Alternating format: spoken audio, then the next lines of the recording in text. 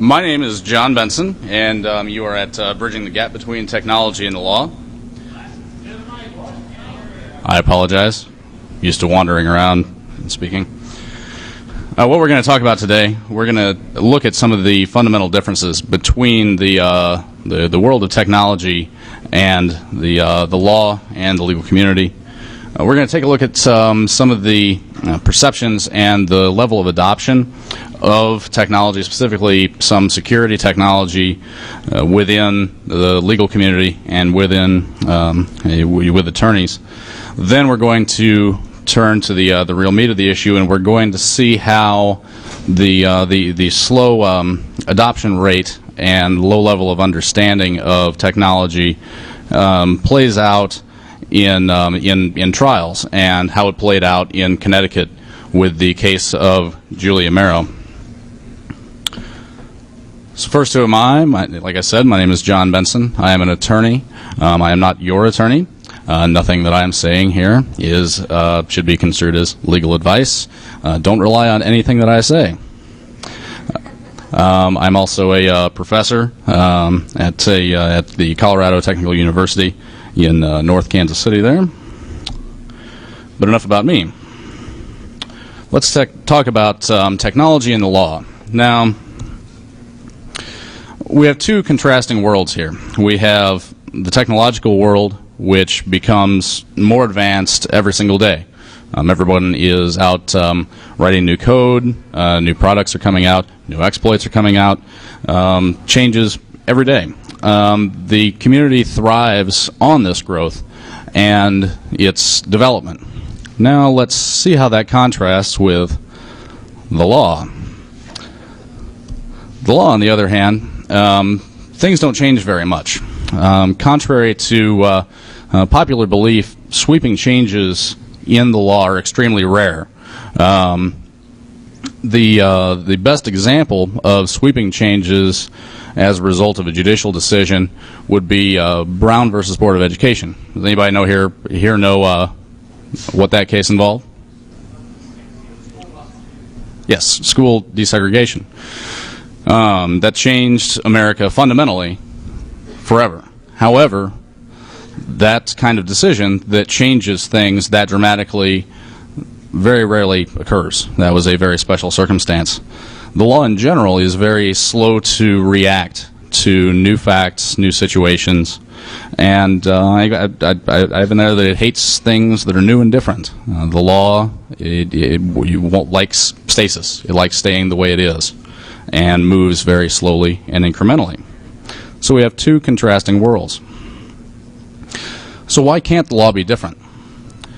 It's very frustrating for us all to come to talks involving the law to find out what you all are doing, if it's legal, what the best practices are, and to have just about every attorney that gets up here say two things. First of all, you get the standard attorney answer to everything.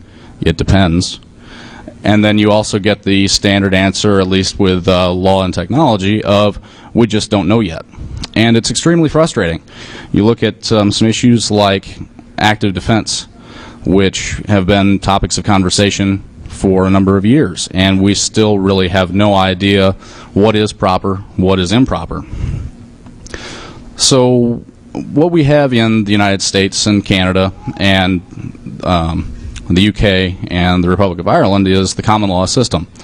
And within the common law system, there is a concept called stare decisis, and what that gives us is precedent, meaning that the decision of one court will be binding on similar facts in the future. What that means is you can take a look at previous cases, much like all the cases that Robert Clark put up on the screen today, and you can make analogies and see whether your actions are conforming with what the law has said there. And that is very reliable. You can rely on that case law. In fact, that's what attorneys do every single day. What this does is it creates stable law. It's very predictable, and it moves forward very slowly. Your facts may be slightly different than the case before it, and if your case goes all the way up through appeal, and it is slightly different, then the law will take that into account and make a incremental change. Now, there is a different system out there called the civil law system, and it exists in continental Europe. And it's certainly different. There is no precedent over there. There is no stare decisis. Therefore, theoretically at least, you could have two cases coming before a court with the exact same facts and have the court come down in two different ways. That makes things very unpredictable. It also allows the laws to change and evolve much faster. Decide on your own what you prefer, but personally I prefer law that I can predict as opposed to something that relies on constant litigation to figure out what you did, if that was proper or not. Another thing that is not understood very well in the United States is how laws are actually created. First, you have trials, and trials are not there to produce laws that are going to affect other cases. Trials are there to find facts, and then the judge applies the facts that are found by the jury to the law, and you get a result. After that case, in many cases things are oh, that's nice. In many cases, the case can be appealed, and it's a very common misconception that if you appeal a case, the appellate court will take a look at the case from scratch and essentially retry the case in front of 3 judges instead of 12 jurors. That's simply not the case. If once the facts are established, they are established permanently. And the appellate level takes a look at how the trial judge applied the law within that trial, and then will rule on whether that was proper or not. And it is the appellate level where the real meat of the law is made. And the ironic thing is that with as many settlements that exist in law today, we still have a number of trials, but probably not enough, especially within this area, because without trials you don't have appeals, and without appeals you don't have case law. So it's going to take a long time for us to be able to establish what the guidelines are. But this will improve. Over time, the cases will be developed, and even though you won't find cases on point, you'll be able to figure out kind of a pattern of where the court will rule in any given situation. And although a lot of people think that the law is very confusing, it operates on real common sense, and it doesn't. Judges and the law doesn't look very kindly on getting cute with the law.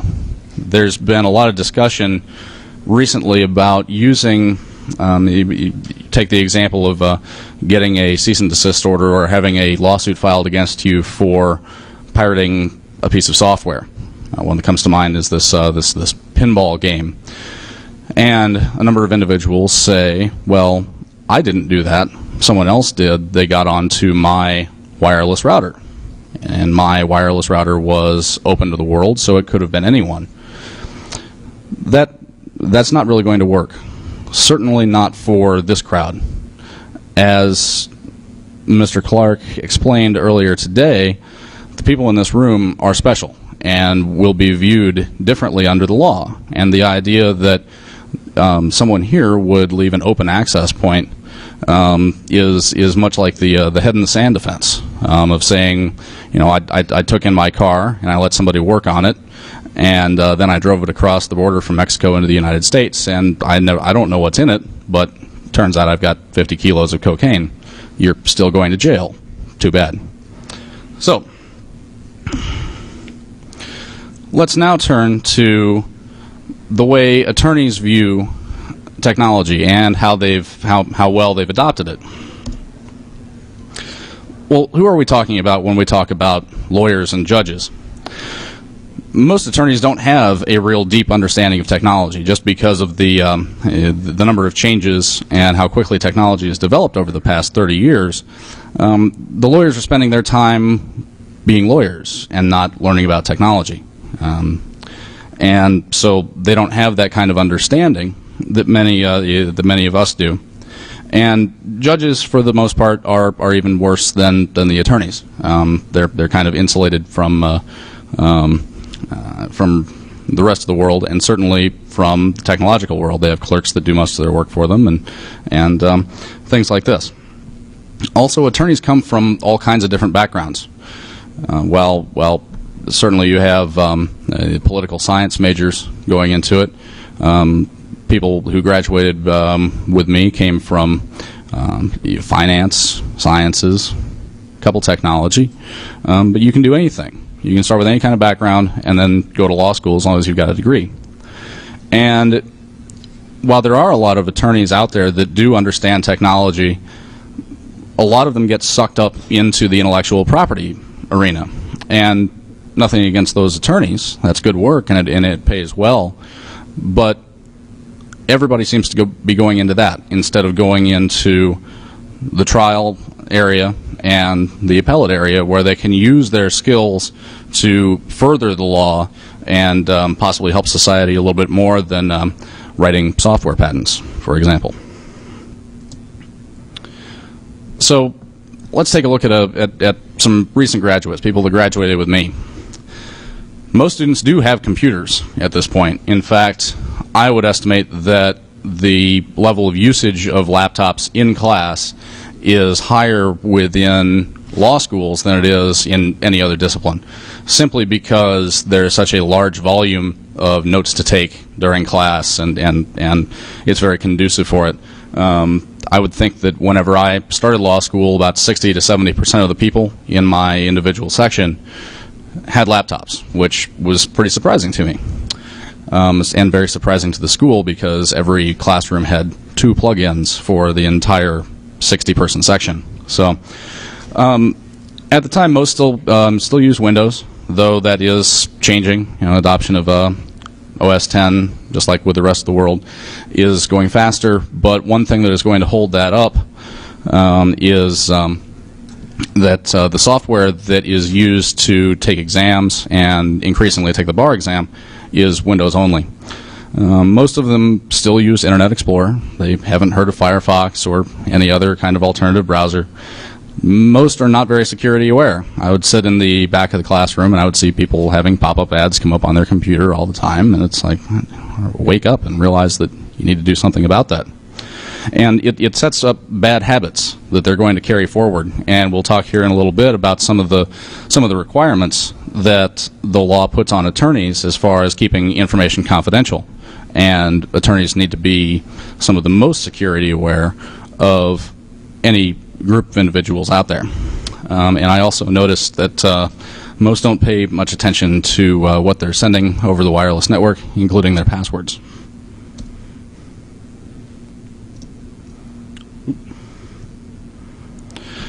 Now, within the legal community at large, attorneys love new gadgets, new things. BlackBerries, Bluetooth phones, they love them. Anything that they think is going to make them more productive, they'll jump on that bandwagon. But I'm sure that we all here understand that, especially with things like Bluetooth, that's actually there's actually a good amount of risk that they're taking on by doing that. Bigger firms out there are more security aware because they have a dedicated IT staff, but smaller, medium-sized firms will ignore a lot of that. So that's a significant risk. Federal courts have adopted electronic filing. Whenever you make any kind of filing in federal court, you do it using PDF, which is fantastic, it's certainly pushed the rest of the legal community in that direction of the dream of going paperless. Now, attorneys have a very strong obligation to keep your information secret. Whenever you talk to an attorney, it remains confidential and remains privileged, as long as he keeps it privileged. And if it does get out, if you have a privileged document that becomes public knowledge, then it is no longer privileged at that point. It can then be used in court. against you, possibly. And it's rather scary knowing that there may be attorneys out there, which I'm sure there are, operating their entire practice on outdated hardware, using open wireless access points, and just, leaving their fly open completely for people to come in and take that and disseminate it. And then that information, first of all, is no longer privileged, and that is some very personal information of yours that is now in public domain. So that's kind of scary. The attorneys are the ones that brought us this notice, which is somewhat of a holdover. Of course, my favorite here comes at the bottom in the bold and the italic, saying "destroy all copies of this of the original message of this," which it's not a fax. You can't just throw it in the trash or shred it. And I believe that there's only one place in the world where email can miraculously disappear and be completely destroyed, and that's somewhere on the eastern seaboard.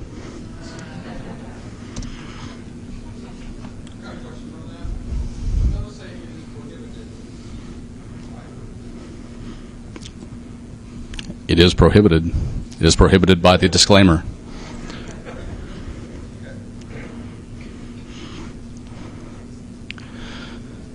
Well, how could we fix this? We could use encryption.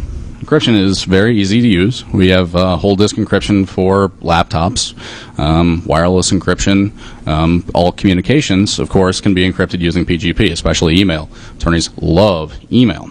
And it's easy to use and it's easy to implement, especially for a small practice. On a large scale, it can be difficult to get a high level of adoption. But for the small practice, it's probably a good idea. I think everyone in this room would agree on that. Which brings me to a little amusing anecdote. I'm a member of a listserv of solo and small practice individuals from the state of Missouri, and in joining, I started to contribute a little bit, and I would sign my messages using my PGP signature. And this is the response that I got from one of the members. Nice to know that you have encrypted your message to our little family, even though he could read the message. And then he said, like we need to worry that Homeland Security will now be watching because you posted to this little house. The house being the listserv, of course. Now, I'm sure that there may be some individuals who can shed some light on whether PGP signing and PGP encryption gives us more attention, but I don't. If anyone wants to stand and give us that answer, feel free at this time. But this is the kind of stuff that we're dealing with as far as understanding of security technology. People see encryption or anything involving it, and they assume that there's some nefarious activity going on, and that needs to change, and it will take time, but it is a serious concern going forward. And these solo attorneys and smaller firms are the ones that are the trial attorneys. They're going to be the ones that are on the front lines helping find the facts of the cases so that they can then be appealed and then make the laws. Trial attorneys require excellent advocacy skills, and part of the advocacy skill is having a firm understanding of the facts. And for the most part, attorneys have always done a very good job of, whether it's something obscure like pharmaceuticals or tobacco or dealing with it with a broken crane, attorneys will learn what's going on underlying the case and be fine. But they're just, we see it with people outside in the outside world all the time, that there's just something about these little boxes that makes people throw up their hands and say, well, I don't understand, and that's it, and just be fine with not understanding. And that's very frightening, especially when attorneys who don't have enough of a knowledge get involved and start trying to find facts in cases. At which point we turn to the state of Connecticut versus Julia Merrow. How many people have heard about this case? Okay, fair amount. Very well. We'll give a little background. Julia Merrow was a substitute teacher in Connecticut, and she was substituting in a 7th grade class. Now, I am still young enough to remember what it was like to be in junior high, and I knew that when a substitute teacher came in to a junior high classroom, the goal of the day was then to completely torment this teacher and see if you could actually drive them over the edge. And you know, I don't know exactly what happened in that classroom that day, but kind of think about these facts within that perspective of the students doing everything they can to kind of take advantage of the substitute being there and such. Now, when she got there, she went ahead and accessed a couple sites on the school's computer, including AOL, email, and Orbitz. Then she let some students use the computer, and they went to some hairstyle websites, and they didn't choose wisely, and these websites installed some adware on the computer. And as we remember from the frightening days of using Windows 98 and using the internet before anti-malware and adware and spyware software become very, very prevalent, you get infected with pop-ups, and those pop-ups can come from everywhere. And of course, what happens? Those pop-ups may start as something innocent, and they keep coming, and they keep coming, and all of a sudden you have pornography coming in and ads for porn sites coming into the computer. And what the case is about is what one side wanted to make it into is what she didn't do. Most of us in that situation would have known to turn off the monitor, turn off the computer, unplug the computer, something along those lines. Anything to stop the children from seeing this pornography. She didn't do any of that, and I think that part of it lies in it goes back to the old message that you have whenever you try and shut down your computer that says it is now safe to turn off your computer. A lot of people, especially a substitute teacher using a computer that is not familiar to her, if she is not very computer literate, may believe that unless I do this properly, the machine will explode. I don't know. But unless it's safe, then I'm not going to shut off the computer. But that's beside the point. She didn't do it, and a number of students came up around the desk, and she tried to shoo them away, but some of them saw some of the pop-up ads on there. And then word started to spread around the school, because remember, this is junior high, and rumors are rampant, and it works its way up into the administration. And then eventually she was charged with a crime. She was originally charged with 10 counts of risk of injury to a child. Risk of injury to a child under Connecticut law brings with it a 10-year sentence in state prison. So originally she was looking at 100 years in state prison as a result of this. Before the trial, it was reduced to 4. So right before the trial started, the other charges were dismissed, but the trial continued. And something that I notice in a lot of media coverage of the law is that they skip over some of the extremely relevant information, like what exactly is this statute that this person was charged under? What are the parts of it? Do we understand? No, they just kind of cover other things. At any rate, here is the statute. Anyone who willfully or unlawfully causes a child under the age of 16 to be placed in a situation where the morals of that child are likely to be impaired shall be punished. Now, I'm sure many of you think that may be, I don't know, vague, broad, but my God, won't you think of the children? Well, now we have to break down some of these elements and find out exactly what that means. So, willful under the statute, and this comes, and this is actually explained to the jury in the jury instructions, is that willful means deliberately or intentionally. And this becomes very important as we analyze the actual decision of the case. It's not a standard of negligence. If there was a standard of negligence, we would be asking the question, would a reasonable person under the same circumstances have acted differently, done something different to protect these children from seeing this pornography? Which I think we can all agree that, yeah, under that standard, most of us, certainly in this room, would have done something differently. But under the statute, because the standard is willfulness and not negligence or recklessness. If she was negligent, then she would not have been convicted of the crime. So let's take a look at some of the lawyering that went on during this case. The local newspaper, the Norwich Bulletin, was good enough to publish the entire trial transcript online, and I highly recommend it because it is full of lulls. So here we go. We have, were there any other images that had been placed on your hard drive on the day before that you saw, at least in the file format? It's a direct quote. I will buy a beer for anybody that can tell me what that means. Then my favorite, which we all heard before, did she log on to any programs? And then I picture the prosecutor going through this case and reading the forensics report and saying, wow, here's an opportunity to say something in court that's never been said before. Specifically to what I am pointing at here, my understanding is this: www.vaginalcumshots.com. Specifically, this website, again, was accessed to that PC in Mr. Knapp's classroom.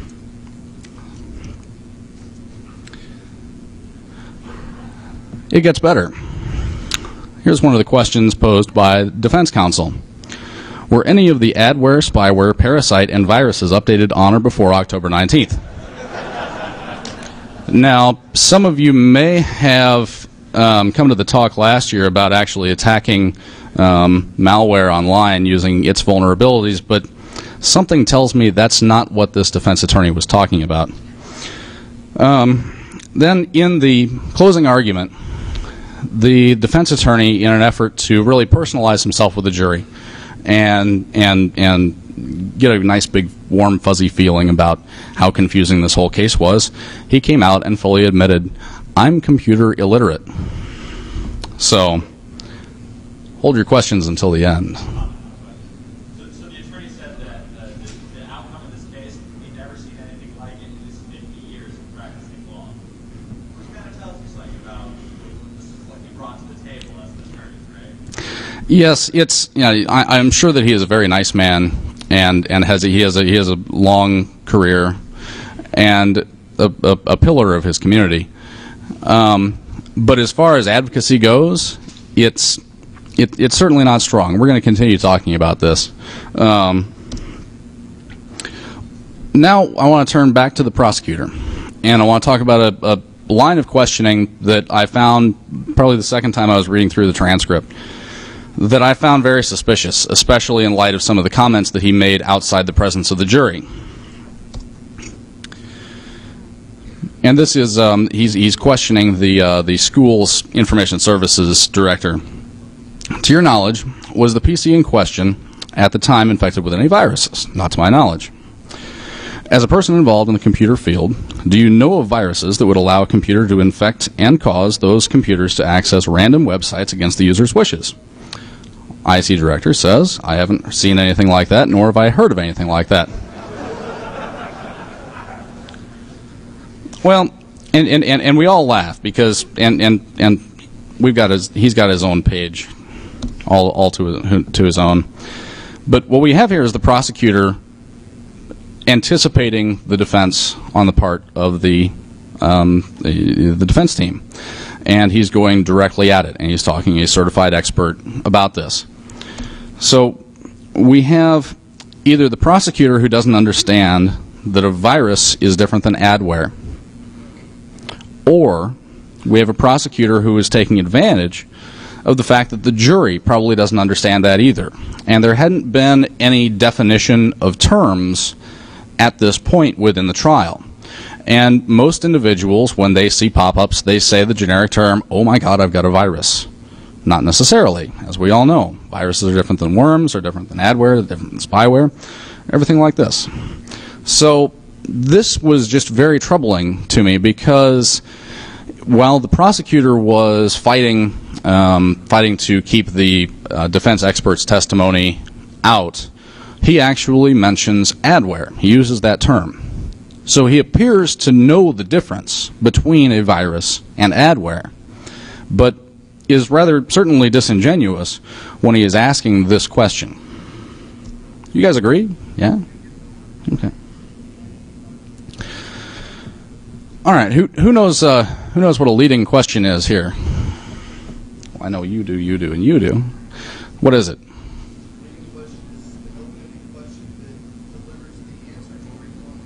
Okay, so you know what an open-ended question is, correct? He has no choice but to answer yes or no.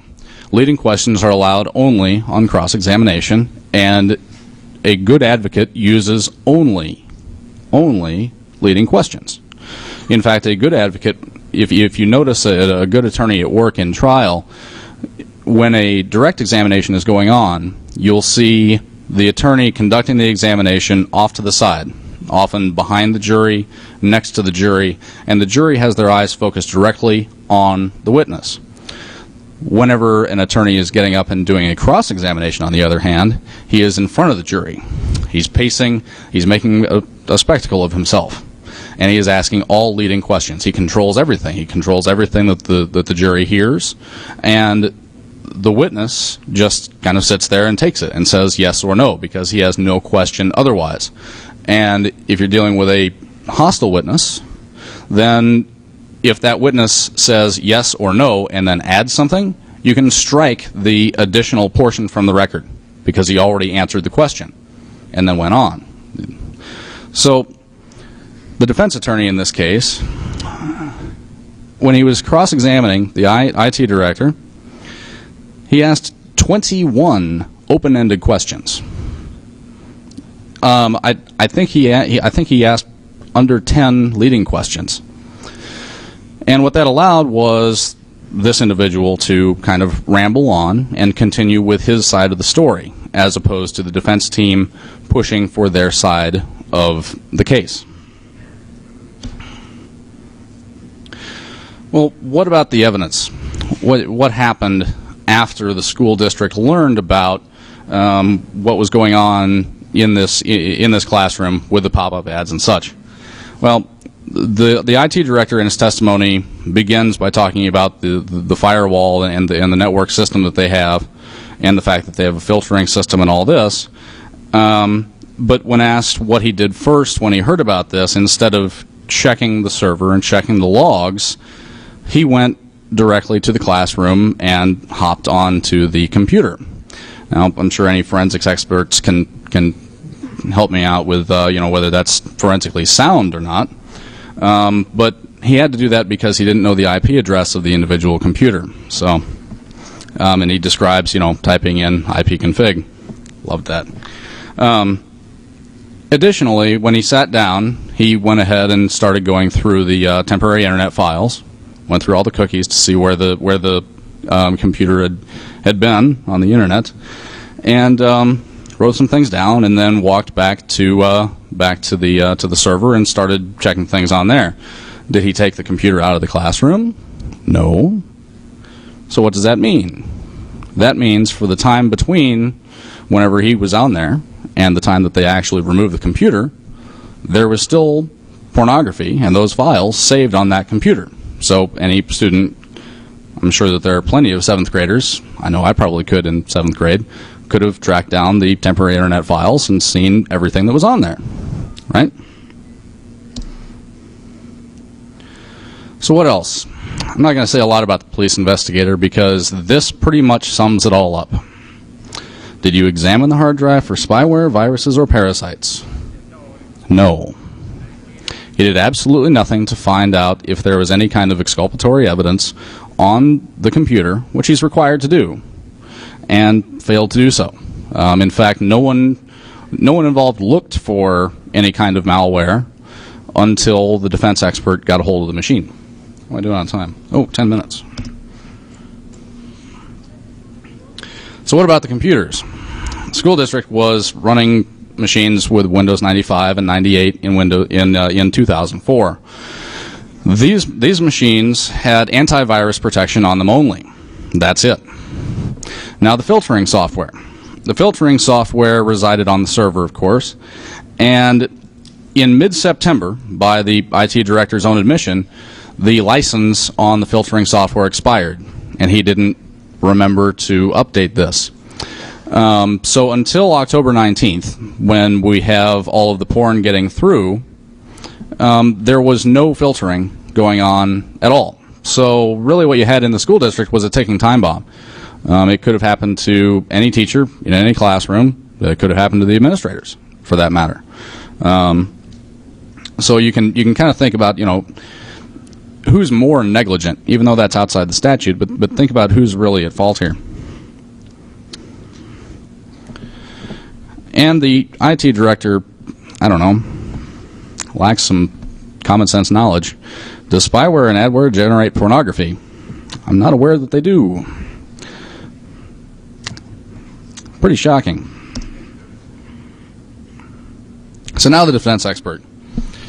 And this gets really to the to the meat of the controversy, because as soon as the decision came out, and as soon as we all learned that she had been convicted, the defense expert primarily, among others, started talking about the fact that he wasn't allowed to testify, that there was all this exculpatory evidence that he had found that wasn't allowed to be presented in the trial.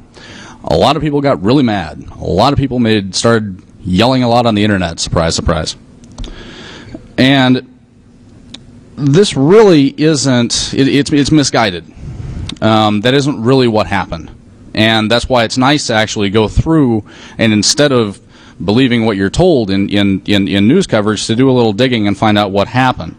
A lot of people, in addition to just yelling on the internet and on message boards, also called this judge, sent emails to this judge saying terrible things. I mean, what is that doing to, the reputation of the technology community at large?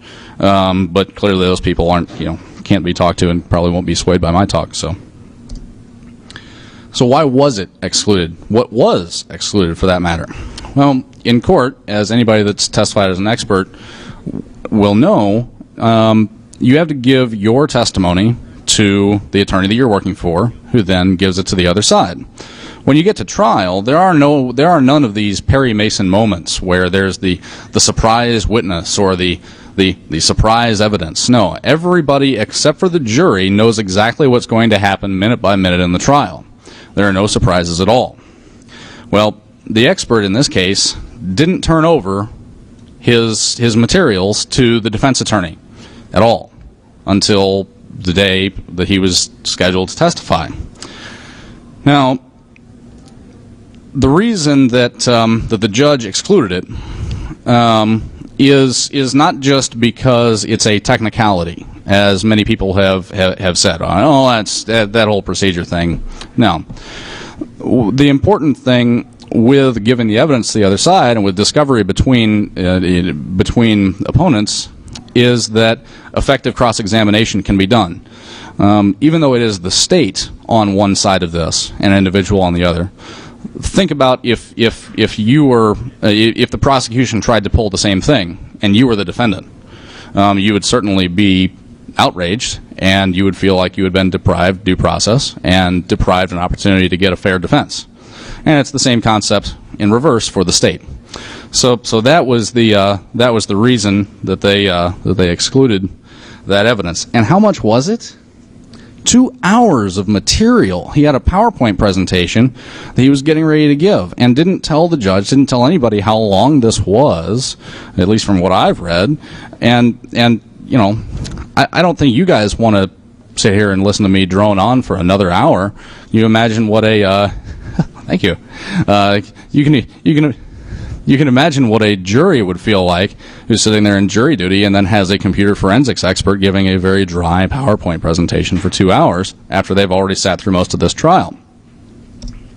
So the judge probably would have made him cut it down anyway. So did it make a difference that he wasn't allowed to give his PowerPoint presentation? Probably not. He actually gave his conclusions and made them very strongly, and probably made them more strongly than he would have in his presentation.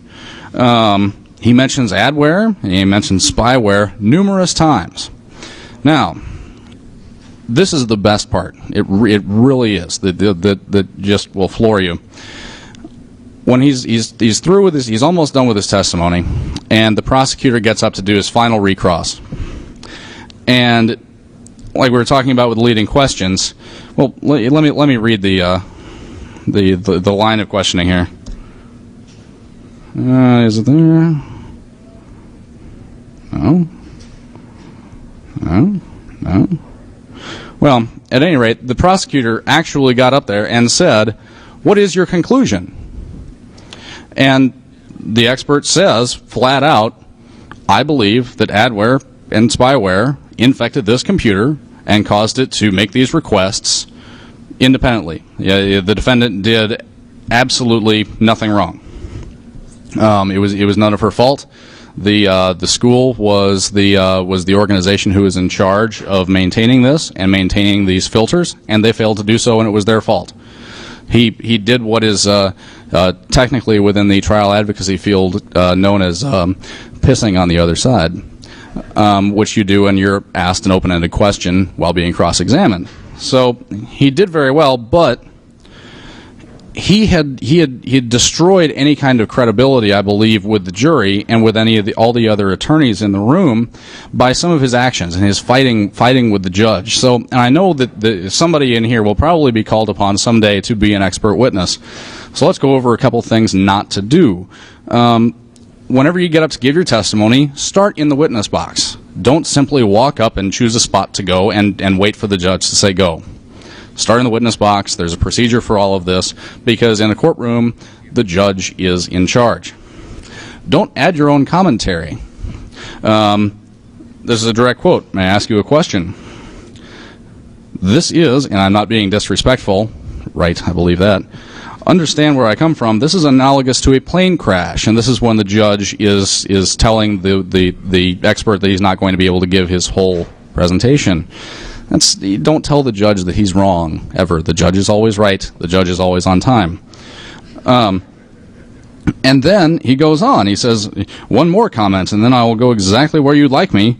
I feel like my hands are tied at this point." What purpose did that serve, other than letting this guy kind of vent to a judge who clearly doesn't like him at all? And rightly so. So what about the jury? So the jury heard all of this evidence. They heard from this expert that there was adware and it wasn't at the fault of the teacher. Well, I think that they get so confused by all this testimony and nonsensical questions that they misapplied the law. There were some interviews conducted of the jurors who said, "We don't think that she did enough. She should have turned the computer off. She should have covered it up with something." And as we discussed much earlier, that's not what the statute says at all. And this is what can happen when juries don't understand and when poor advocacy happens to help them understand how to find the facts and how to render a verdict in this case. So who do we blame in this? Obviously, everybody initially wanted to blame the judge, but I think the judge is the least to blame. The school district who was running old machines without adequate protection on them, that didn't update their filtering system, was clearly negligent in this. The state shouldn't be pressing these charges anyway. There's nobody in this room that I'm sure will think that she should be prosecuted at all, let alone thrown in prison for 40 years. The defense attorney, by his own admission, by saying that he is completely computer illiterate, is somewhat to blame because he just had no business being involved in the case. And finally, the expert for the defense. The expert for the defense was the person that could have kept her out of jail. And by not following the procedures that are required, by not playing along, by being a complete jerk to the judge and to the prosecutor, destroyed all of his credibility. And in reading his testimony, I am absolutely not surprised that the jury decided that guy is such a jerk, we're not going to listen to anything that he says. We're just going to do what we believe is right. And that ended up being wrong. So, Was the response warranted on the part of the public? It was misdirected. Blind rage against the judicial system as a whole by saying it's slow, by saying it's antiquated, by saying that these judges are wrong. That's completely ineffective. That's not going to change anything. That's not going to make anything better. The two communities need to start coming together and working together to hash out these issues and make the laws more stable and work better to protect all of us in the long run. So where is the case now? Well, the judge has ordered a new trial, and in her decision she said the jury may have relied, at least in part, on false information. And she doesn't specify what that false information was. I have a sneaking suspicion that it may be related to that line of questioning that I identified either, but I can't speak for the judge. And I'm sure that more expert testimony will be admitted. I'm sure that there will be a PowerPoint presentation given, but it would certainly be smart to at least find somebody else to give that presentation other than that expert witness, because it's going to be the same judge and things will not go well, considering how well the judge likes this expert witness. So what will the new outcome be? Well, we still don't know.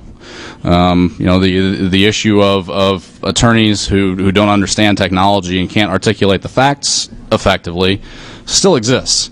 And Ms. Amaro has a new attorney, but we will have to see, and hopefully she wins. I know that the state has yet to drop the charges. So in conclusion, the issues that separate law and technology in the movement of the two worlds is not going to go away anytime soon. We're going to be living with this for the rest of our careers.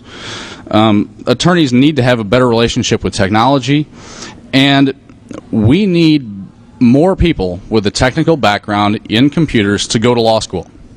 And when they go to law school, they need to take some interest in something other than simply intellectual property. There are other ways that you can leverage your skills to make a difference and to build a career.